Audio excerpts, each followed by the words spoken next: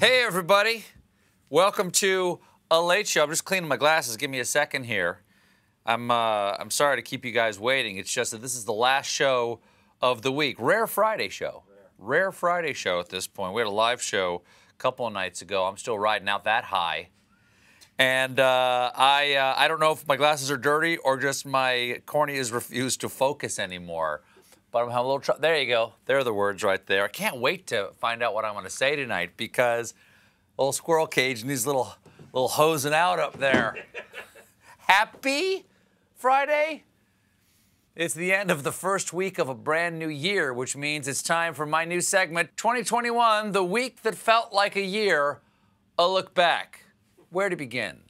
Monday. What happened on Monday? I can't remember. But on Tuesday, there was this big runoff election down in Georgia.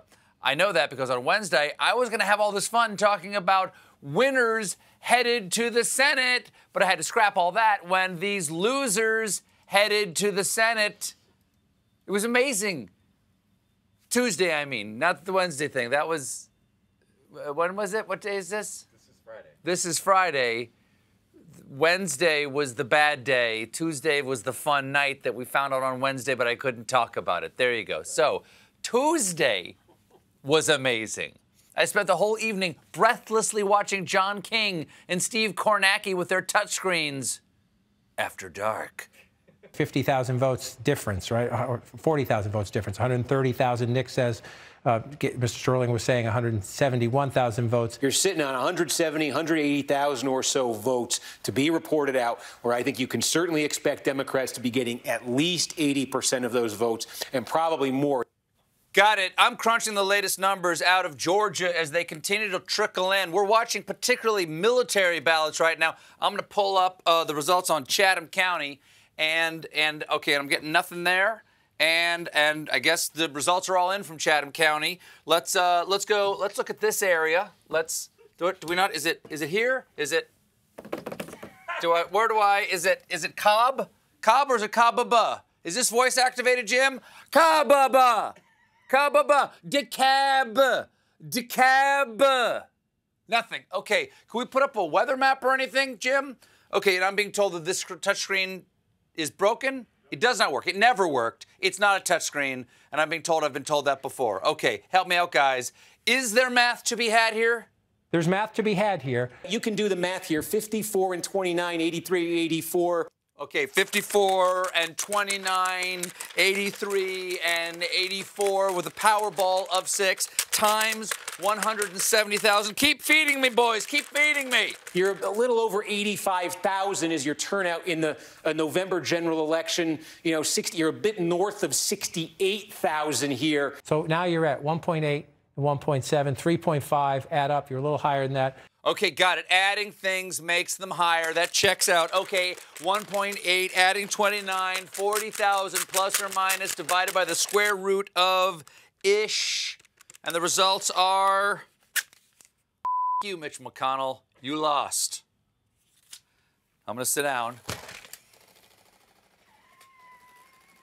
I think I huffed too many integers.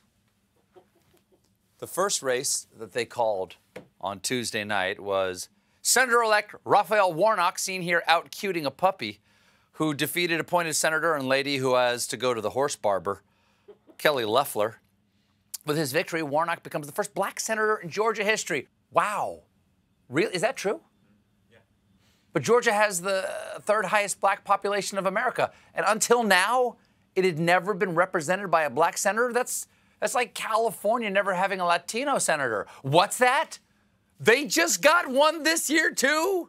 And he was appointed? Okay, well, I mean, that's like New Mexico never having a Native American senator. What? Wow, Stacey Abrams, hope you're ready to rack up some frequent flyer miles. But just because Warnock's headed to the U.S. Senate doesn't mean he's given up his church work. I intend to return to my pulpit and preach on Sunday mornings and to talk to the people. Maybe the kind reverend can hire this soon-to-be unemployed person as his Bible holder. On election night, Loeffler refused to concede. We're going to win this election. We're going to save this country. We got some work to do here. This is a game of inches. Okay, I see what you did wrong there. It's actually a game of votes, and he got more. Now, it took until Wednesday, but eventually the other race was called for investigative journalist and boy demanding that bedtime be pushed to 9:15, John Ossoff, who defeated incumbent senator and man showing just how big of a tool he is, David Perdue. The big news is, with these victories, the Democrats will now control the Senate. It's been so long, they're going to have to flip through the owner's manual. Hey, look at this. Did you know we're allowed to hold votes? Ooh, heated power seats.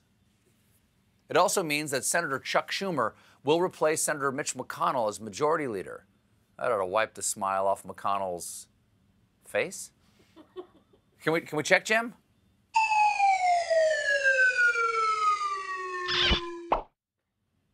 The Senate will actually be split 50-50, with Vice President-elect Kamala Harris holding the tiebreaker that determines control. So essentially, Harris is still going to be a senator. Pretty on brand for America to elect their first woman vice president and make her do her old job, too. Only pay her for one of them. All of this Republican failure falls to the feet of the president. The Georgia GOP needed him to rally his base, but instead, he demonized the state's Republican leaders and peddled baseless claims that Georgia's electoral system was rigged. Not exactly a winning strategy. It reminds me of this stirring pregame speech from Coach Taylor. Rigged game, you suck, let's lose. Even one of the president's own advisors said, the president the party. He the party. So the bad news for the GOP is you got screwed. The good news? You get a check for $130,000. One more slam for the road. This comes after the president already lost in Georgia in November, then lost a recount, then lost a recount of the recount, then Tuesday lost 2 runoffs. This guy has lost Georgia 5 times. And what does he have to show for it? You get nothing. You lose. Good day, sir. Thank you for that analysis, Willie. Speaking of the president losing, the president lost, which means Biden's inauguration is going to happen on January 20th, whether the president likes it or not. For the record, not. Thanks to the pandemic, they're making some adjustments to Biden's swearing-in ceremony. For instance, they've eliminated the traditional inaugural parade. So, to all you die-hard inaug heads out there, I'm sorry, you'll just have to go stand in the cold and wave at traffic on your own time. Canceling the parade is just part of what the inaugural committee says will be a significantly scaled-down ceremony that will feature stringent health and safety protocols. Of course, the current president was way ahead of the curve on having a socially distanced inauguration. Speaking of stains on the country that will linger long past this president, we are still in the middle of an unprecedented pandemic. And it's changed the way we do almost everything, including watching movies. We're catching even the biggest new blockbusters at home on the couch. And last month, Warner Brothers announced that all its 2021 films will arrive in theaters and streaming on HBO Max simultaneously, including The Matrix 4. That's so exciting. I can't wait to escape to a fantasy world where all human contact is virtual and we're kept immobile while consuming high-calorie sludge.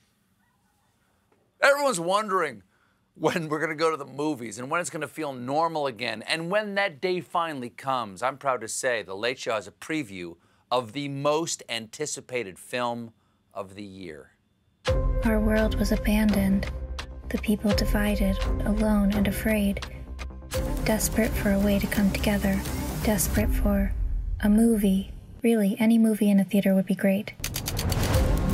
A romantic comedy, a spy thriller, or another Marvel thing. I would even sit through one of those movies where a dog teaches a family the true meaning of Jesus, or whatever. Together, we will see the light. We will hear the sound. And together, we will have to sit through 20 minutes of ads before they even start the previews. Finnegan's Fish Loaf, a mutiny of flavor in every bite.